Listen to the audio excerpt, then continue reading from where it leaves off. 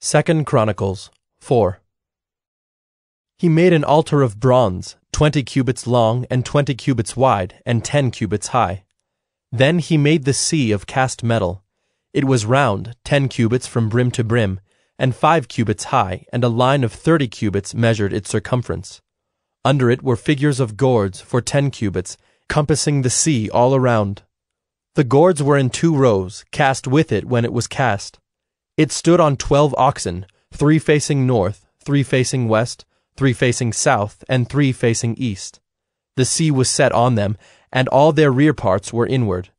Its thickness was a handbreadth, and its brim was made like the brim of a cup, like the flower of a lily. It held 3,000 baths. He also made 10 basins in which to wash, and set 5 on the south side and 5 on the north side.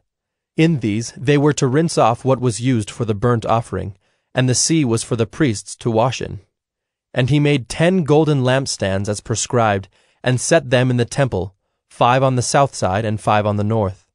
He also made 10 tables and placed them in the temple, 5 on the south side and 5 on the north. And he made 100 basins of gold. He made the court of the priests and the great court and doors for the court, and overlaid their doors with bronze. And he set the sea at the southeast corner of the house. Hiram also made the pots, the shovels, and the basins.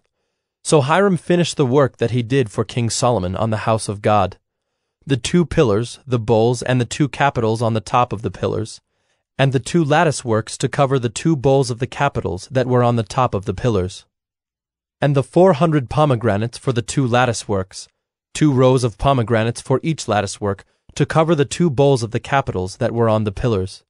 He made the stands also, and the basins on the stands, and the 1 sea, and the 12 oxen underneath it. The pots, the shovels, the forks, and all the equipment for these Huram-Abi made of burnished bronze for King Solomon for the house of the Lord.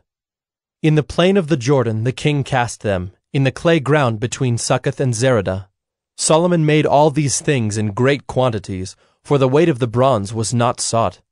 So Solomon made all the vessels that were in the house of God, the golden altar, the tables for the bread of the presence, the lampstands and their lamps of pure gold to burn before the inner sanctuary, as prescribed, the flowers, the lamps, and the tongs of purest gold, the snuffers, basins, dishes for incense, and fire pans of pure gold, and the sockets of the temple for the inner doors to the most holy place, and for the doors of the nave of the temple, were of gold.